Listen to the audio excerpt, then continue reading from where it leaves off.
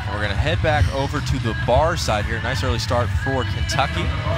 And now, as we look for the Georgia side, Jordyn Pedersen will take bars over for the Bulldogs. The Bulldogs having a 197 overall team score last week. As you see, Pedersen's pretty solid herself, averaging just under 9.6 on the year.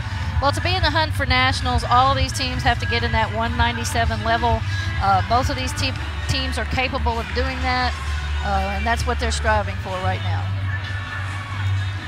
Some of the requirements on bars: they must have a release move, they must move from low bar to high bar, they must show the handstand.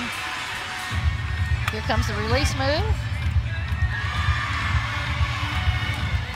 A little short on the handstand there. She did back-to-back releases. That goes well with the judges. A little awkward there on the switch. And the double front dismount. That dismount is difficult because it has a blind landing. So we're going to see that again. There's the release. She's going to cast handstand again. And here comes that blind landing on the double front dismount. Little cowboy there, and that means the legs are spread wide. The judges will hit her a little bit for that.